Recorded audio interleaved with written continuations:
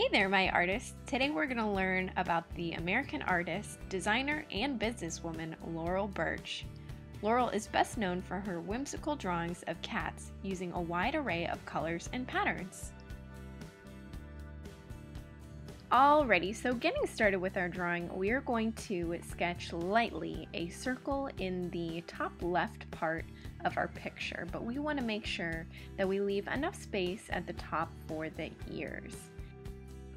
Now for the mouth, I am sketching a line going down in the lower part of the circle, and I'm going to curve my line out and around, and it's going to meet back up with the circle line that we initially drew. I'm going to draw the same line on the other side, making sure that they are as symmetrical as possible. Next, I'm going to make a small U shape for the chin, and I'm going to make a little V at the bottom for the nose.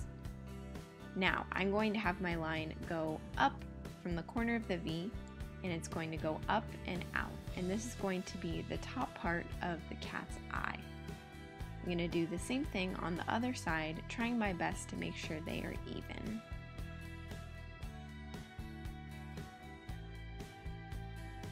Then I'm going to make a curving line going down for the bottom part of the eye. After that, I'm going to have two curved lines inside the eye. If you would also like to add a pupil, you can. Now it's time for the ears. My line's going to start at the corner of the eye and it's going to go up and inward.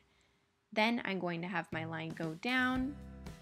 I'm going to have a horizontal line across, and then I'm going to do the same thing on the other side with the other ear. Inside each ear, I'm going to include an upside down V just to show a little detail and depth.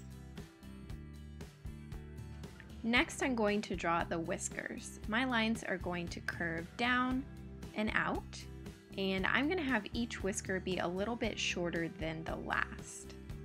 Now it's time to draw the arch of the back. Starting at the bottom of the ear, our line is going to curve out and around. This is going to be a long continuous line. Now it's going to curve around, kind of like a backwards S. If you need to make this curvy line in smaller portions and littler sections, feel free.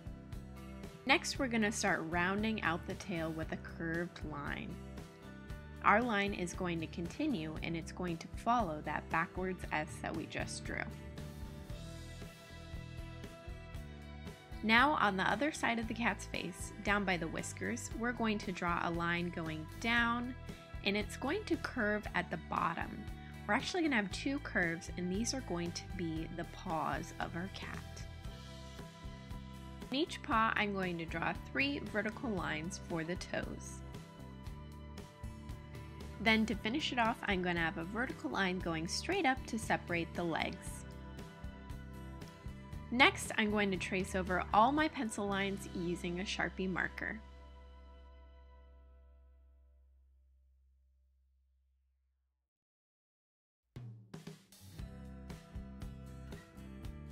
As I was tracing the eyes, I decided to add 2 large dots for pupils.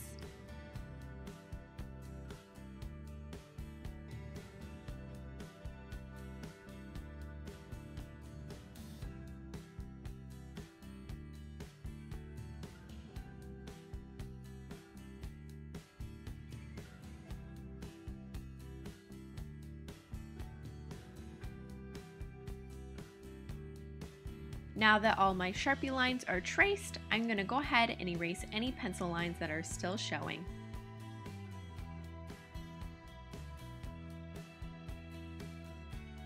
Using a crayon, we're going to start drawing our pattern design. I decided that I wanted to have simple triangles for my pattern. Now, I'm going to encourage you to look at Laurel Burch's cats to get some ideas. She uses zigzag lines, polka dots, wavy lines, all sorts of different patterns for her cats. They're all unique in their own way. I'm going to make my cat's design unique by adding different shapes and adding even more detail to my pattern. I'm going to stick in the same color family with my warm colors with yellows and oranges and reds and pinks. I'm going to even add some other detailed lines to the bottom, kind of by my cat's feet and tail, just to add a little extra interest. So really get creative with this part.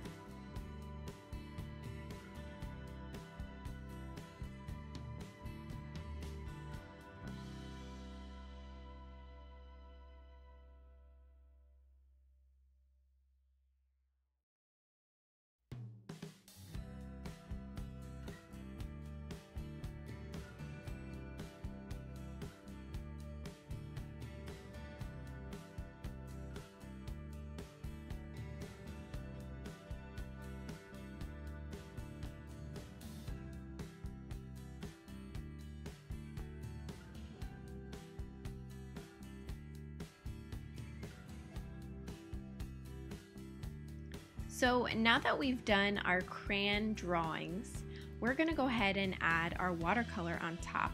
Now with our wax crayons, they are going to push away all the water, and our lines are going to show through, so it's a really beautiful crayon resist.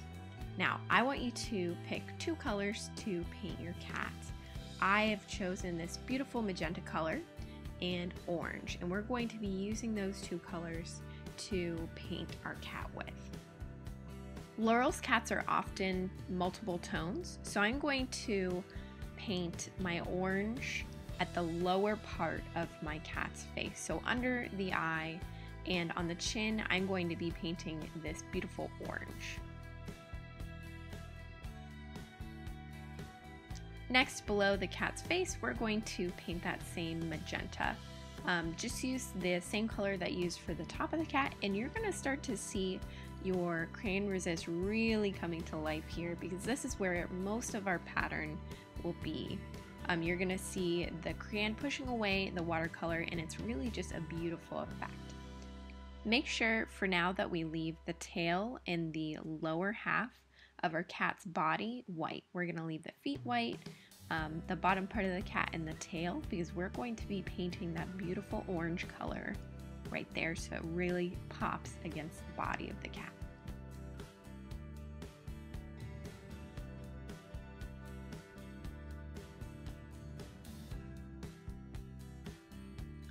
Now I'm going to be using that orange color again, and we're going to start at the bottom of the feet, and I'm going to paint a little bit over that magenta color, and you'll start to see them blend together. I'm just very lightly kind of flicking my brush up so those colors blend together.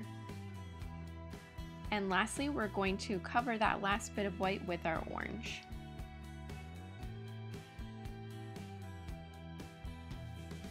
Alrighty, my artists, that is how you make our Laurel Burch cats.